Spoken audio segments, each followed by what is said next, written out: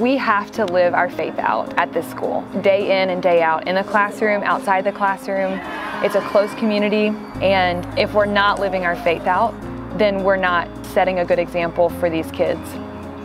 So it's a huge challenge to make sure that I am walking what I'm telling them when I'm talking at school. In all areas, across the school, where I work with elementary kids or if I work with high school kids, all of my interactions with kids at church, it's a chance for me to make sure that I am living my life accountable to Christ and above reproach, and encouraging the kids to do the same, because if they're able to watch me and how I walk with the Lord, then they're going to be encouraged to walk with the Lord and be vulnerable, know that they've made mistakes, admit they've made mistakes, but be willing to grow and learn and improve who they are.